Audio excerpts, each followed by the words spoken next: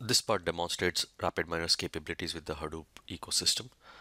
RapidMiner provides an extension called as RapidMiner Hadoop that will allow you to work with many of the Hadoop vendors out there.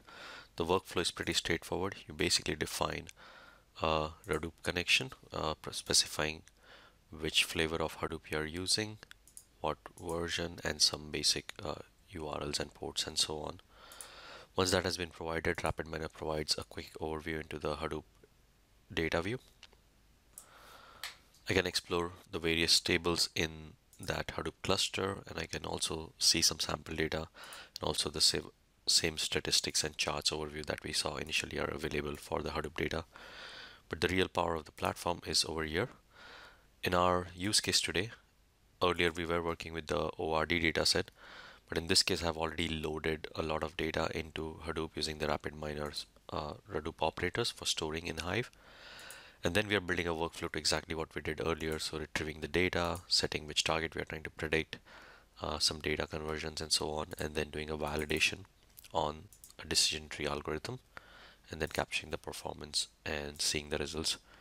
The beauty of this workflow is once I hit the play button, this gets converted into underlying Hadoop technologies like Hive, MapReduce, etc. And the results are then delivered back to RapidMiner.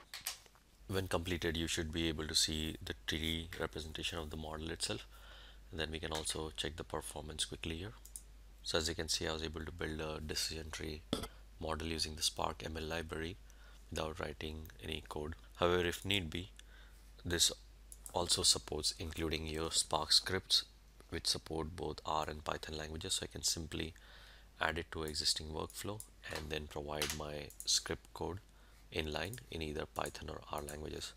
One of the additional benefits provided by RapidMiner Hadoop process is it can use any of the models that are built on a non-Hadoop system to score on Hadoop.